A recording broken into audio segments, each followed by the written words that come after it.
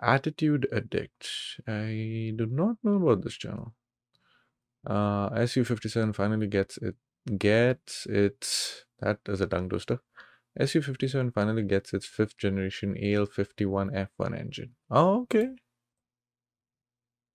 The Russian 5th generation fighter Su-57 is often criticized for its 4th generation engine. Yeah. Now it is all about to change. A Mm-hmm. trailer for the film Masters of the Sky, which is dedicated to the 85th anniversary of the Sukhoi Design Bureau, has been Ooh, released by Channel 1 in Russia. Masters of the Sky, huh? I need to go check out this trailer next.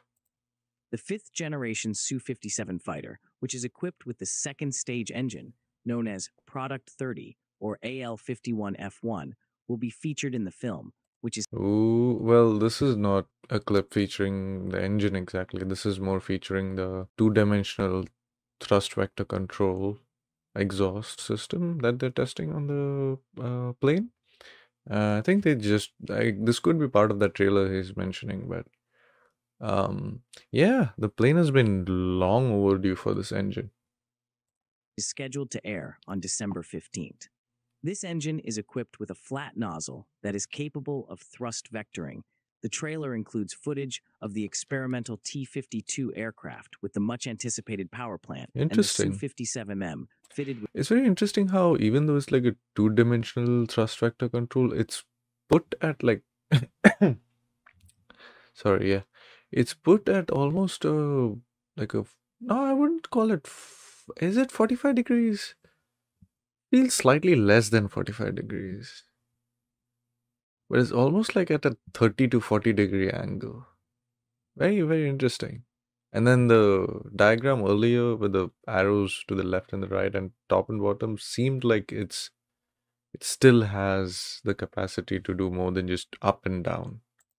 two AL51 F1 engines.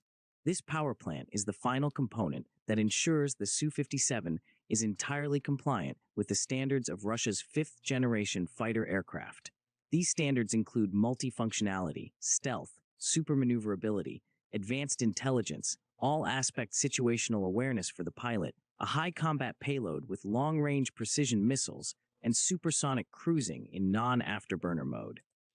I will say though, like with one engine of the old exhaust mechanism with the 3D thrust vectoring, but no thermal isolation or ablation, I guess. And then this new one, the old one looks a- as of now, for now, I feel like visually speaking, the old one looks nicer. The new one is definitely better. Like, just period. The new one is better. The old one just, uh, I don't know, man. Maybe we gotta wait for both the engine exhausts to be changed to the new one, and then they can fly one around and show us. But yeah, for now, visually, it doesn't look so cool. Application wise, yeah, definitely that helps a lot. The public presentation of the Su-57 with AL-51 F1 engines on Channel 1 is a significant milestone, as it signals the engine's readiness for production and deployment.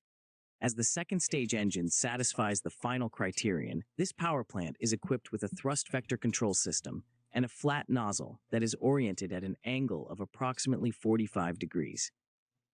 It improves the aircraft's flight performance by increasing the afterburner thrust to 18,000 kilogram force and the thrust in Okay. emergency mode to 19 to 19.5 tons. In afterburner mode, If that is one engine, that is some crazy thrust.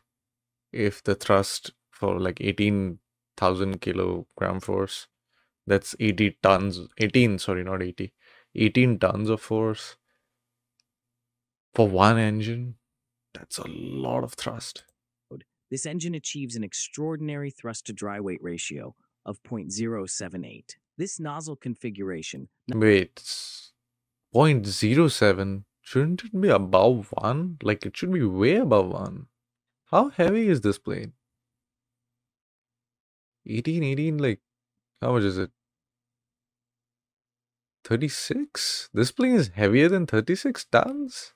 No way. I guess 18 kilogram force was like both the engines combined then. Hmm. Well, I guess we have to look into that separately. Not only substantially reduces the aircraft's radar cross-section, but also reduces the fighter's infrared signature in the rear hemisphere.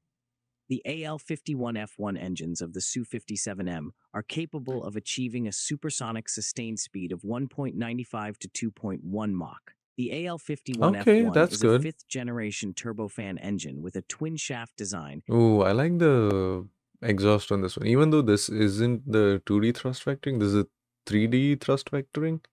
You can still see they have like serrated edges on it. So it's more like the F-35's exhaust. It's still kinda stealth. Not exactly, but interesting. I guess they just decided to go all in for the infrared and thermal insulation.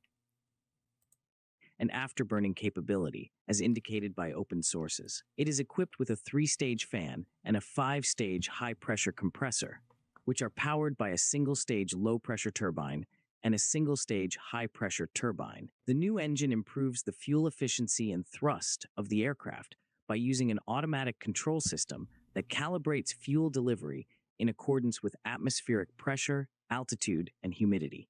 In December 2023, high-ranking sources close to the Russian aerospace forces told TASS about plans to equip all Su-57 fighters produced by the Komsomolsk-on-Amur aircraft plant starting in 2024 with AL-51F1 engines.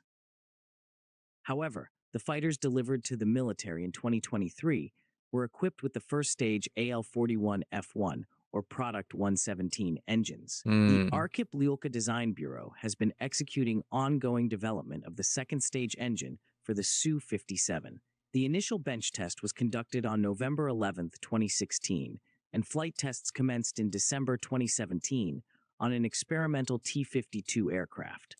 I need to check that. I'm not sure. Maybe it started in 2017, but the prototype of the plane has been flying from 2010, and today it's 2024, and it's still not the production variants of this plane, which I think there's like a total of 20, are still nowhere near flying like the date where they can fly with the proper engine they were supposed to fly with from the start.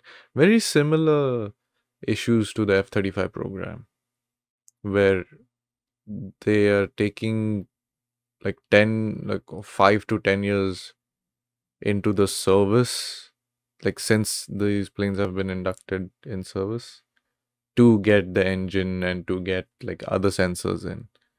That's 5 to 10 years is more for the F-35.